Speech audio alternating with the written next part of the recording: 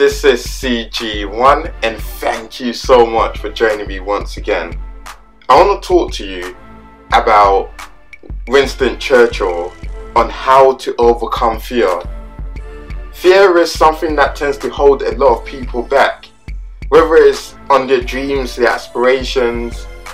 Maybe it's a lot of missed opportunities, and for many of us that we are a bit too scared to take some opportunity because we feel that we're not good enough or whatever thing we had in our mind.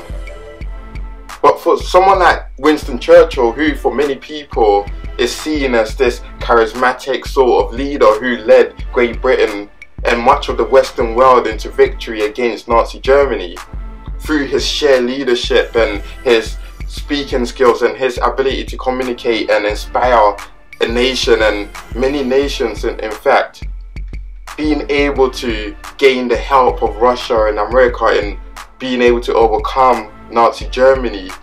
And for many people, he's a hero. For many people, he is one that is great. But you see, other than his sheer desire to want to make a difference, Winston Churchill's great desire was to be a person who was courageous. And this is a secret to overcoming fear. See, in much sense, his desire to be courageous was his secret to overcoming fear. And he shared this in much sense when he wrote to his younger brother Jack, saying, "There is no ambition I cherish so keenly as to gain the reputation for personal courage." That's so incredible, to actually aspire to be known as one who was courageous. See, what Winston Churchill understood was that courage is not the absence of fear, but it's the ability to act in spite of your fear. See, even though you are nervous about certain situations, that you're able to still act and not let it hold you back. That it may be public speaking, it may be taking a job opportunity that you feel that, you might not be able to do this, that and that. And in much sense, it requires that skill of courage to move you beyond that fear.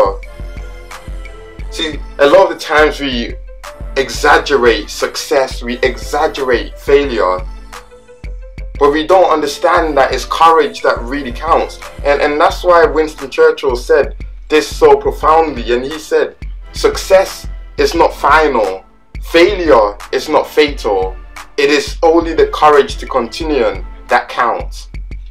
What he understood was that you may pass a test, you may have got this job, or your business may be succeeding, or maybe you're enjoying a very peaceful time in your life, but what you have to understand is that it won't last. Maybe you faced a crisis financially or personally, your health-wise, or something's not gone right. What you have to understand is it's not the end of the world.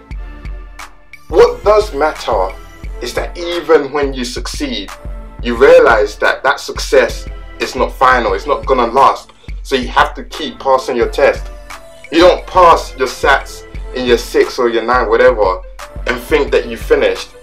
What you have to understand is that it is the success of your primary school years that helps you to achieve your higher education. It is knowing that the ability to become more courageous and overcome fear is taking small steps of courage to build you up to opportunities where it seems really enormous and the fear is through the roof, but because you've succeeded in small steps of overcoming fear, that you're able to have that courage to do even greater things.